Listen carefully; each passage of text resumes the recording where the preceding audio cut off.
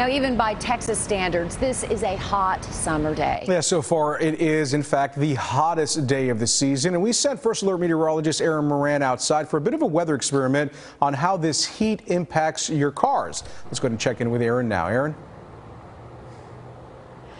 Yeah, so I was told that there was discussions going on in the newsroom over the last couple of days because you notice our parking lot outside, we don't have covered parking. So some of our cars, we've got sunshades on. A few people like to open up the sunroofs or maybe crack the windows a little bit. And then a few people just wing it and say, all right, I'm just going to deal with whatever the temperature is when I get into the car and try to head home. So we figured we would do a little experiment and see if these tips and tricks that people have been talking about over the years actually work. So you take a look here.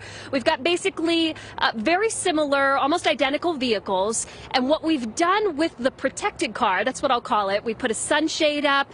We've cracked the windows in the front and back about 1.5 to 2 inches. And we wanted to kind of get an idea of what the temperature would do with these little safety precautions taken into account versus our unprotected car, which does not have a sunshade on, does not have the windows cracked, and I'm telling you, it is scorching. So just for context here, I checked around 11:30 when we started the experiment.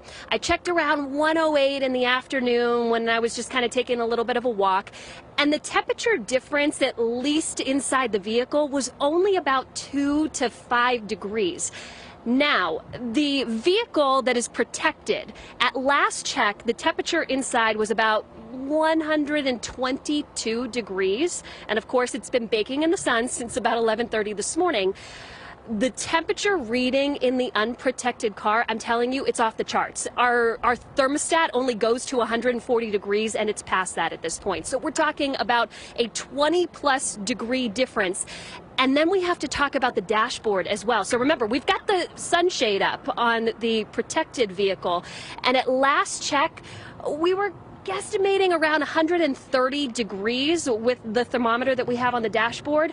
Over here on the unprotected vehicle, it's over 150 degrees.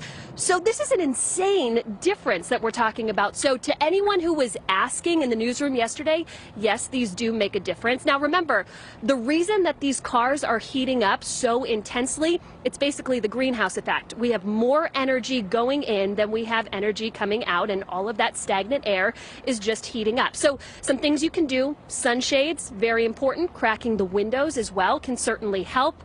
I even was reading that, you can take your steering wheel and you can turn it 180 degrees after you've already parked, so that way the part that you're going to hold on to once you get into the car isn't the one baking in the sun. You can also maybe take a blanket or a beach towel, cover the seat, cover the gear shift there. All of these things can help.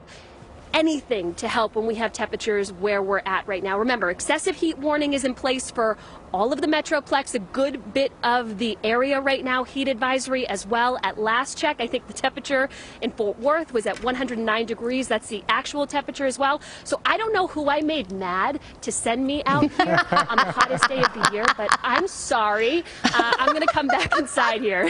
That's what happens when you tell everyone day after day we're having triple-digit heat. Come back in. Stay safe, Aaron. But you know what? Thank you for that, because it's settled now. Now we know for a fact that it does help. The shades and cracking the windows a little bit. So Aaron doing the hard work for us. And there. She's apologized, so let her come in. No kidding, I'm kidding, Aaron. We got some popsicles for you inside. Exactly, Aaron, thank you. Hazard pay. All right, thanks so much, Aaron.